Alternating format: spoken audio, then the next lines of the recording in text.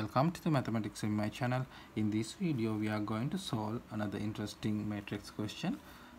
This is Princeton University USA Linear Algebra exam question. Okay, in the question they ask find the characteristic polynomial and all the eigenvalues, real and complex eigenvalues of this matrix, and also they ask is the matrix diagonalizable over the complex numbers. Okay, first we are going to find the characteristic polynomial, so we can write p lambda is equal to the determinant of a minus lambda times I. So we can write a minus lambda times I minus t, here 0 1, here again 1 minus t, 0 0 1 minus t. Okay, now we can simplify this determinant, so I'm going to take minus t cofactor, so minus t, here minus t, 0 1 minus t, then 0, so 0, then 1, so plus 1 1 minus t, 0 1.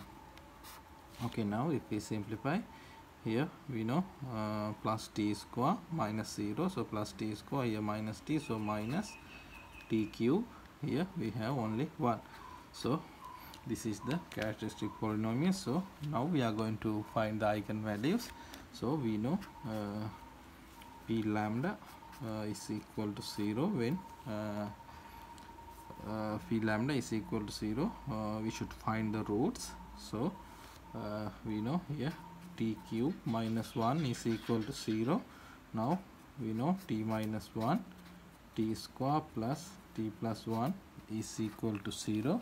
So t minus 1 is equal to 0, or here we know t is equal to minus 1 plus or minus square root of 1 minus 4, so minus 3 over 2.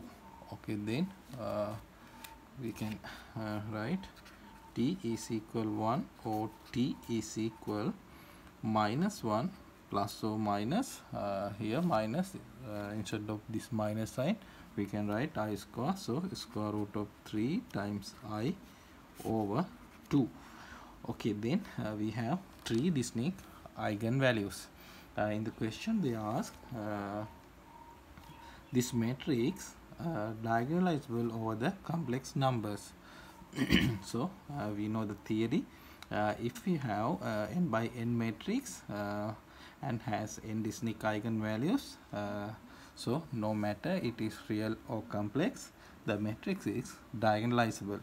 Therefore the answer is this matrix A is diagonalizable over the complex numbers. Okay, then this is part A. Then part B, calculate A matrix A raised to the 2009 power. Okay, now we know A is equal to A matrix 0 0 1 1 0 0 0 1 0. So now if we take a square,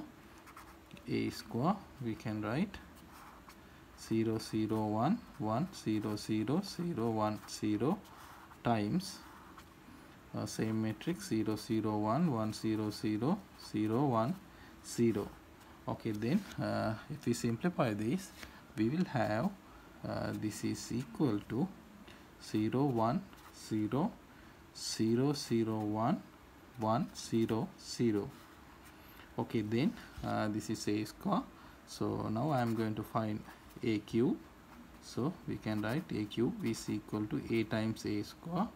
So a, if we know 0 0 1 1 0 0 0 1 0, and a square we know this matrix, so this is 0 1 0 0 0 1 1 0 0. Now if we simplify this, we will have the matrix 1 0 0 0 1 0 0 0 1.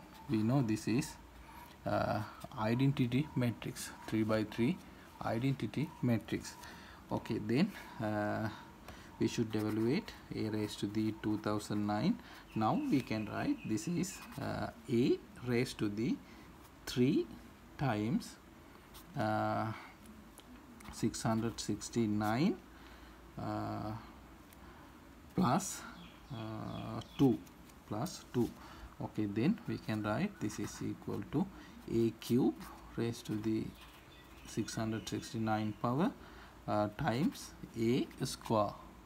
Okay, then we know a cube I, so identity matrix raised to the 669 times a square. Okay, then we know this is also identity matrix, and the answer is a square. And we evaluate a square. We know this is equal to 0 1 0 0 0 1 1 0 0. Okay, this is the answer.